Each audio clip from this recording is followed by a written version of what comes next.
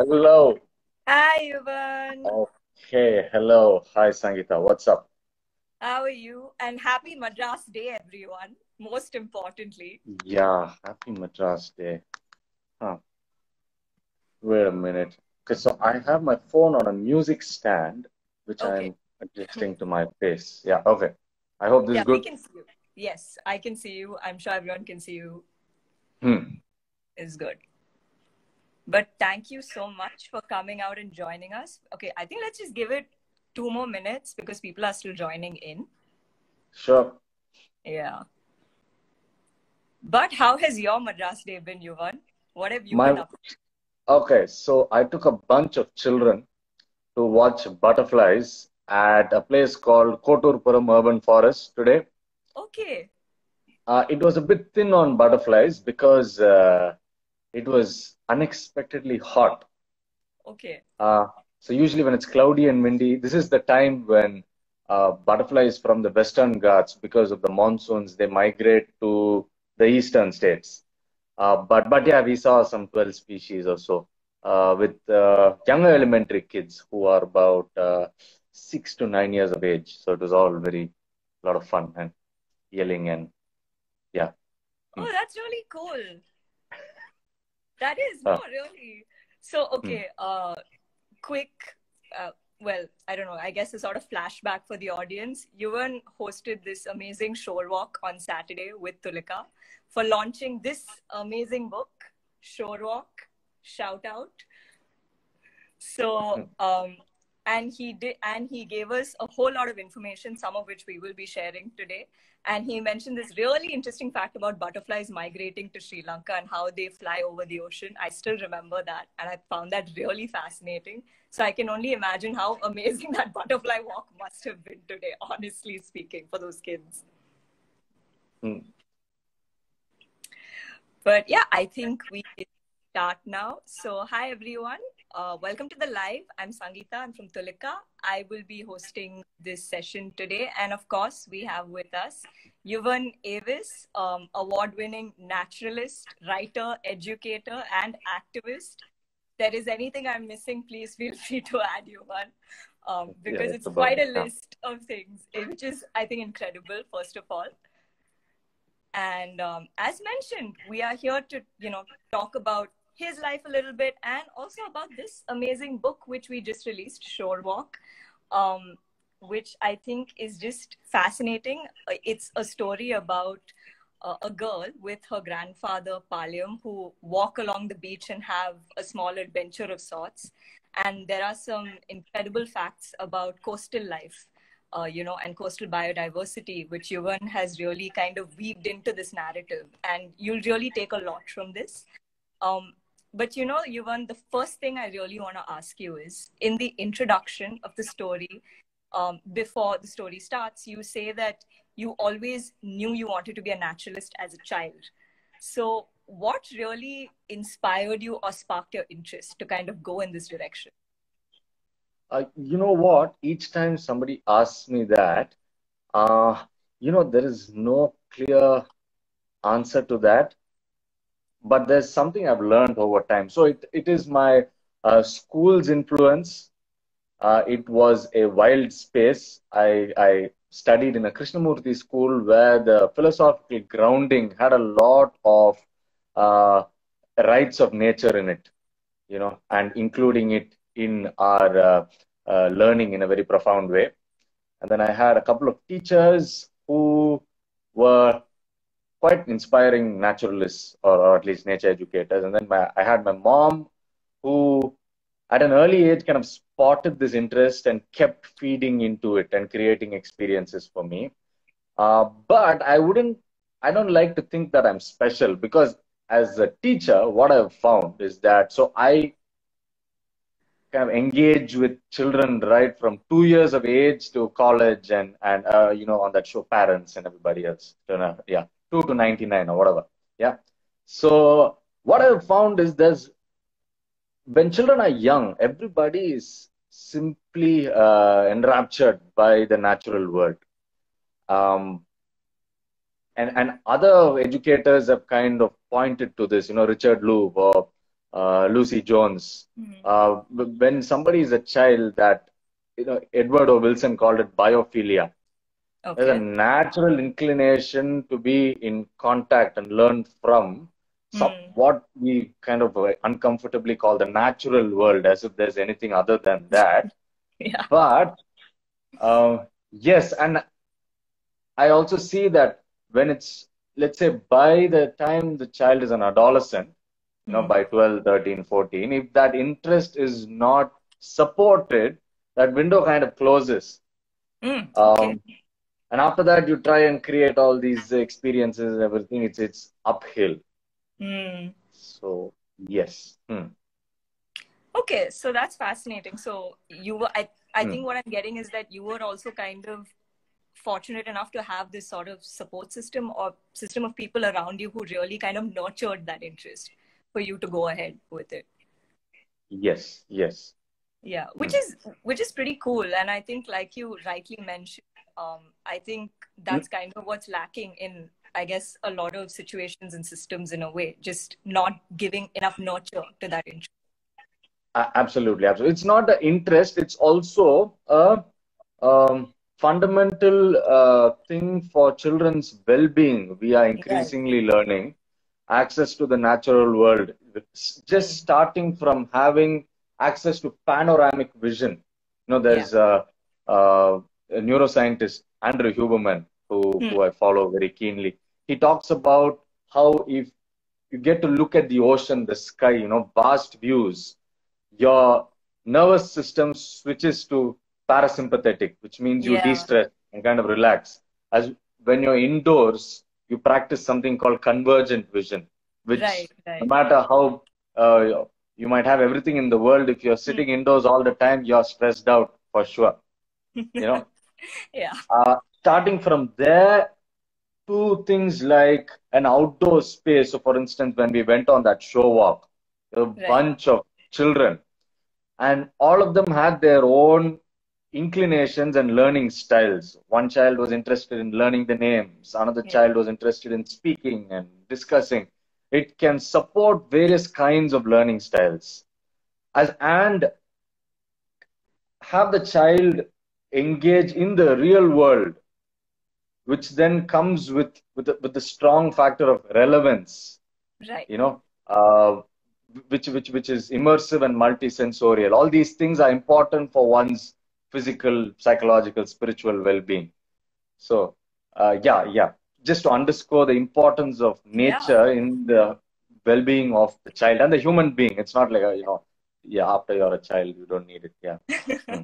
No, but I think it's really amazing that, because even as children, right? Because I think most children have that natural sense of curiosity for most things. And of course, nature being one of a sort of primary focus in that aspect, right? You're just Hmm. curious and you want to know. And I think, and that curiosity is important, which is why I love the way when you say in the book that you've never, sort of met a child who's never been curious and excited by nature, Yeah. uh, Yeah. which is so true. But moving on, I kind of want to talk about Palayamanna in the book. He is the story, as I mentioned, is about Kadalamma, this girl, and her fisherman grandfather, Palayam, who go on a walk, right, on the beach and have this sort of adventure. Yes, Shorewalk. Yeah. We're just gonna give multiple shout outs to this book in this Yeah. session. Okay. But in your introduction, you do mention that Palayamanna has been a teacher to you, and he's an actual character. This is not a fictional character. Is a character based on a real life person. So how has Palayamanna influenced you? What has he taught you, and how has he sort of influenced your journey with being a naturalist? Yeah. So, firstly, along with the team, I think some of whom are actually watching me right now. I don't know. I think I saw their names. A bunch of us, we've been documenting the North Tamil Nadu coast, right, from Pulicat to Kaliveli, which is Hmm. about 200 kilometers, looking at biodiversity, threats to these places, and documenting local knowledge of people living here, which is kind of fast vanishing. And not just because we want to know the local knowledge, but those stories become evocative in protecting these fragile coastal landscapes. So one of my greatest teachers have been fisher elders in many of these places. And perhaps the most important one of them is Palayamanna from Urur Kupam, who, when I first met him, he was standing on the beach and he said that, feeling the wind and the height of the wave and everything. He said what fish will be caught that day. And some of these boats which went in with crab nets will come back empty handed, and that happened. And I'm like, what are you seeing? The sea seems blue and the wind seems uh, the same to me. One of the things I later learned was that when I'm speaking to fisherfolk, local, I'm speaking about artisanal fisherfolk who've been Yeah. living on these coasts for centuries, who are indigenous people as such. It's a Yeah. difficult word, indigenous, what it means, but if I may use it, um, is that their knowledge of current and wind. So, for instance, if I were to ask you, what direction was the wind blowing yesterday at 4 o'clock? Oh, okay. Uh, I I would also not don't. know. Yeah. I'm not hypocritical, but uh, folks would encounter, kind of recount stories 30 years ago, and it will be linked to the wind direction. So that the sense of where the wind is blowing, what directions are we standing in, how the current is flowing is the first orientation point when they perceive space and land. So that was Okay. one of the uh, first lessons I learned from him. You go there, you orient to the wind, look at the ocean. Is it calm, rough? What is the wave height? How is the current? That day we had a way of looking at the longshore current. So each time I go to the beach, I kind of note those down. First thing, this, and everything unfolding there, wind and wave and current is a active player into it. And then later on into how coast and ocean have divine aspects to it, you know. So one of the things yeah, he sometimes uses pronouns for the ocean, Oh, not as okay. an inanimate thing, but sometimes it's very unpredictable. It's moody. Another time I was in a village called Nashi in Goa, Hmm. and they use the word in Konkani. I'm sure I'm pronouncing it wrong. It's called Sutti Butti, and Okay. then and the spring tide is called Zorgot. Okay. And these are also words for human emotions. So Okay. Zorgot is when somebody is extremely moody and they're kind of uh, getting triggered easily and everything. So the spring tide of the ocean is actually correlated to that. So the ocean is seen as an deeply emotional entity. So Yeah. those are some worldviews I was able to adopt for myself, which actually enriched my own perception, and also the stories I kind of tell people uh, on Shorewalks, on other places. Um, yeah. No, Mm, but that's really cool. And I do mm, know this is again something you have mentioned in the book, which is why it was really cool to kind of hear you talk about it right now, mm. to get a sort of more holistic view about it, though it's been explained very well in the book. But having said that, what is your most memorable experience of a shore walk, or what has been your most special shore walk till date, if you have one? Oh no. I've done so many shore walks. What was the most? Okay, the most memorable experience is the recent shore walk because it's recently in mind. Yeah. Otherwise, there are so many good experiences, things I've learned and come back that I wouldn't be able to easily recount one. But last time, there were these small kids who this thing I kind of repeatedly observe is that as soon as you can create a kind of connect with the space, give them, one of the things we gave was a field guide so that the children could speak the names. And as soon as you can create that connect, you can stand back and they are totally engaged. They're picking up things, watching things, asking questions, pulling other people into their adventure. That was really moving for me to kind of stand back and watch, you know. So sometimes as an educator, what I try to do is I do a lot of back work in creating these facilitation points so that during the actual thing, to the extent possible, I can stand back and let the landscape be teacher in its own Okay. way, and I have let the child and or the participant and the landscape have a conversation with each other, whatever that how it may unfold. Yeah. No, because I Mm. also agree with that because I've been on a show walk with you, so I know you really make it a point to make it as interactive and explorative as possible for people. And I think for children, they just have so much of fun with it because you really get, it's almost like an open field, right? To go and just discover whatever you can, whatever you want. What are you curious about? Explore that curiosity, come and ask questions. And it was just amazing to see that. And the way children engaged was just something else. But, having said that, you've been doing this for such a long time now. What are your insights of, teaching children and, kind of engaging with them? What are my insights? Okay. I would kind of put them in like a few compartments. One is so I work with a team of young naturalists for organization called Palluir Trust. Hmm. Yeah. So one of the things we have been repeatedly finding is that nature-based learning or nature education is an extraordinary equalizing force. So we work a lot with children from disadvantaged communities. Okay. It could be fisherfolk or Irula, children from domestic labor communities.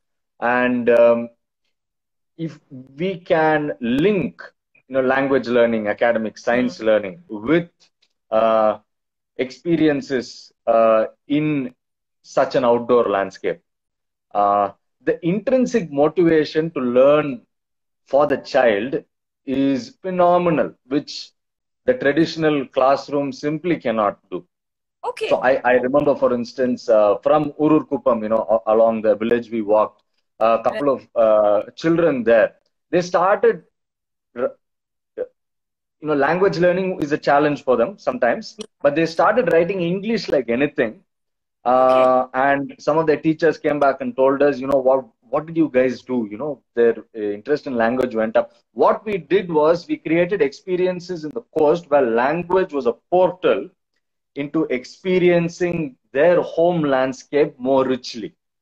Yeah. Okay. So then the drive to do what it takes to learn the language, the child develops on his or her own. That has been one of my most profound learnings as in my journey as a teacher, among others. Um, let's see what else. So in this vein, one of the things we did, kind of compiling our learnings, is create a book called Seashells, which you can download on our Palluir website. What we are saying is, so we created that book based on various activities we've done for children between age 3 and 12. Um, their developmental needs, their academic goals, multiple intelligences, um, and so on. If you have a beach and an ocean, everything is taken care of if you know how to creatively use that space and create experiences for and with the child or the learner.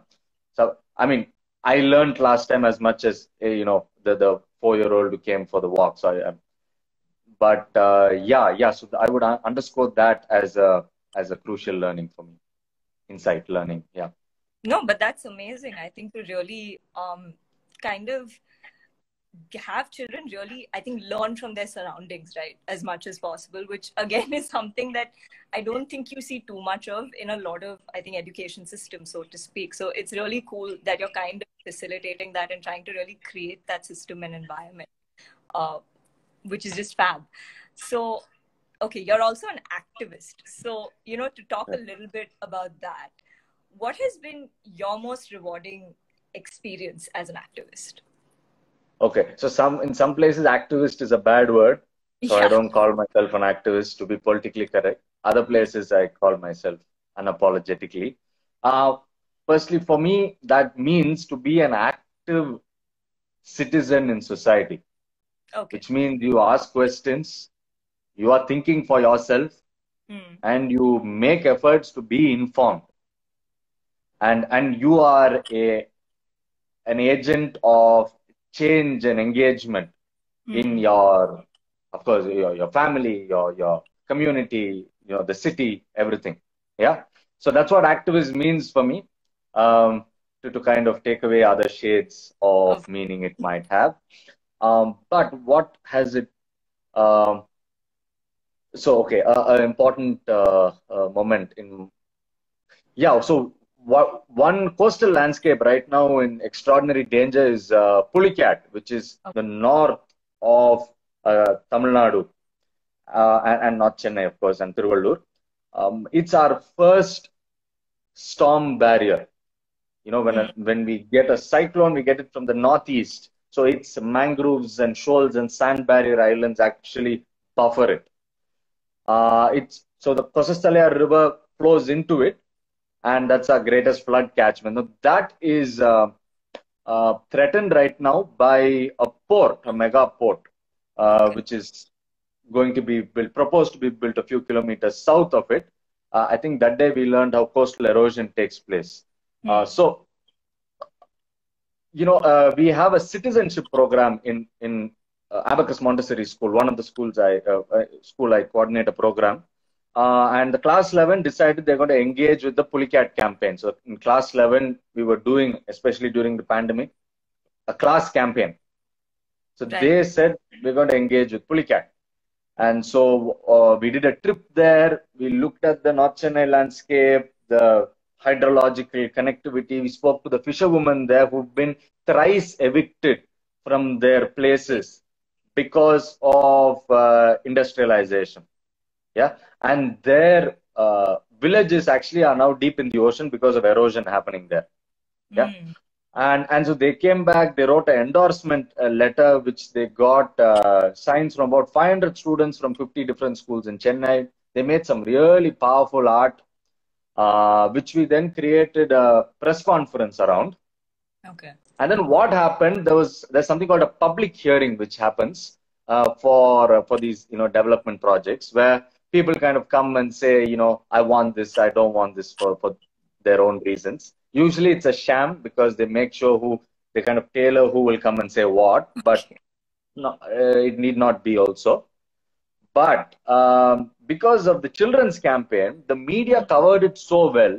Next day, the Tiruvallur district collector canceled the public hearing. Oh. Uh, so what happened? That's like a spanner in the works for the port, because once the public hearing is cancelled, all their licenses and everything start going towards expiry. Uh, and but usually people do this because, let's say, they are expecting a whole bunch of people coming to speak against this project. They'll cancel off the public hearing because if that happens, then you can't have the project. But it Okay. was a kind of a real change a bunch of children who worked on something for 4 or 5 months could make. And that was learning for me. That was extraordinarily empowering for the children themselves. Oh, I know, I just did a bunch of stuff, and things happened on ground. Yeah. No, that's incredible because, something I was going to get to and ask was that, how do you really think children can be, active members of change in the society? And, I think just hearing that story is really inspiring in a sense. But still, like, what are other ways in which you think children can really help in terms of, in their own small ways? It doesn't have to be something, extremely big, but in their, like, I mean, it's drops that make an ocean, right, by the end of the day. So how can, kids make that small but significant change, according to you, in terms of climate change or conservation? Let me tackle that question from few different points. Sure.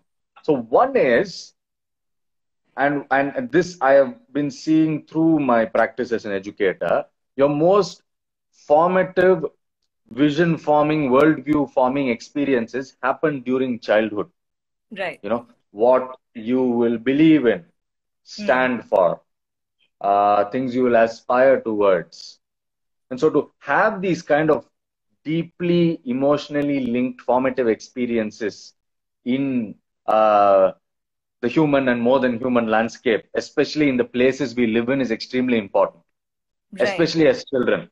Yeah. Hmm. So I have taken, for instance, 3-year-old, 4-year-old children Yeah. to see dragonflies, Okay. and then 10 years later they're mad about dragonflies because Okay. one was able to create that experience, which I'm not attributing to myself. The somehow something happened where it just stuck on, and children found a kind of a connection and solace in that insect. Hmm. Doesn't all happen all the time, but just as an example of how important childhood experiences are. So for the child and for the parent and educator to create these important immersive experiences. That is one. Second thing, now in a lot of recent campaigns, one of the things which has been saving places and us is something called citizen science. Yeah. What that means is there are platforms. Examples would be eBird, iNaturalist, Season Watch, India Biodiversity Portal. Here, what people can do is they see stuff. So that day we went on the beach. We Right. see hermit crabs and ghost crabs and bivalves. We take pictures of them. If we know what they are, we can put it up on these platforms, and it becomes data for that specific place. Okay. Yeah, and children can do it. Anybody can do it. A Yeah. conservation person, IT engineer can do it. What a random example. Yeah, and there are people there in the platform who will help kind of further identify or correct or have discussion around these things. Over time, what happens is that this becomes a database. Yeah. Hmm. Now, data is data. Yeah. Data is also stories. Yeah, Yeah. which can evoke people into action. So I'll give you some examples. For Vedandangal, a Yeah. oldest Indian bird sanctuary, there was a Yeah. pharmaceutical company trying to expand there, Okay. and they produced something called an environmental impact assessment, Okay. which is usually a bunch of lies. Yeah. They say, oh, nothing is going to happen. Oh, we are going to improve everybody's lives and everything. No. So they said there are about 25 species of birds there went there. And they make it seem as though a big scientist went and did that. Any 8-year-old child you take to Vedanangal will know that you can see about 50 species on any day. Yeah. Yeah. The birds recorded there across 200 species. So Hmm. we took eBird data and used it to show that these guys were lying. And eBird data is contributed by who? By literally anybody, right from you know teens and pre-teens and just any member of public. Yeah. Yeah. Similarly, we had a campaign for Adayar Estuary where a loop road was going to be built on the beach, ousting two, not two, 6 or 7 fisher villages there, and they said Okay. that's a barren land, that nothing lives there. We Okay. had citizen science data from eBird and iNaturalist to show, look, pictures plus lists of everything which lives there, including all of Ridley sea turtles, which Wow. of course a group called Student Sea Turtle Conservation Network has data on. Again, a kind of citizen science initiative where anybody goes and patrols beaches and kind of works to protect turtles. Yeah, so that is something anybody can be involved in, children especially. Yeah. Yeah. No, that's really cool to hear. And I think the fact that you can link it to real life experiences like this just, Hmm. I think, goes to show that it's really like the small steps that really can make a big difference. And more power to you and the work you're doing. So yeah, I think finally what I would like to ask you is what would you like for readers to take from this lovely book of yours, Shorewalk? Okay, so this book is written with the intent that it can kind of vividify somebody's experience of walking on a beach, especially a child's, but yeah, anybody's. Yeah, we all have our own inner child. So I like saying this. I've said this in too many places. Barrenness is a state of mind, never a state of land.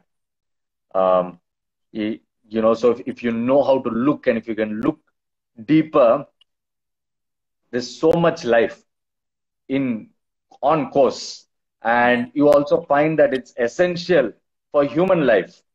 Yeah. Um, there, we call them ecosystem services, as if they were doing a service for us. But yeah, they protect our groundwater. Prevent they protect us from storms, and so on. A lot of other things. And the hope is that somebody will read this, and their experience of walking on the beach, watching the ocean, and the sand in front, utterly changes. It becomes a portal they can enter and disappear into, and make this space a kind of a magical world. That's really the hope for me. Yeah, Let's and see. Yeah. no, but I think, if the book is for, children above 8 and above, but I really think even adults can take so much from this book, just in terms of, the vibrancy of coastal life, right? And what's going on, and things you would never really think about and understand. So I think you really do kind of open up that worldview to people through this book. I've read it, I've seen it in close development. So I mean, I can really say that people will take away that experience from this. And yeah, more power to you, Yuvan, and all the amazing work you do. Keep doing what you're doing. It's incredible. Keep doing more show walks. I'm sure people are just going to keep coming and learning from you. And yeah, thank you so much for being here. And thank you, everyone, on the IG Live for making it here today. It was so lovely chatting with you. Thank you. Thank you, everybody. Hey, thank you, Sangeeta. Bye. Bye bye.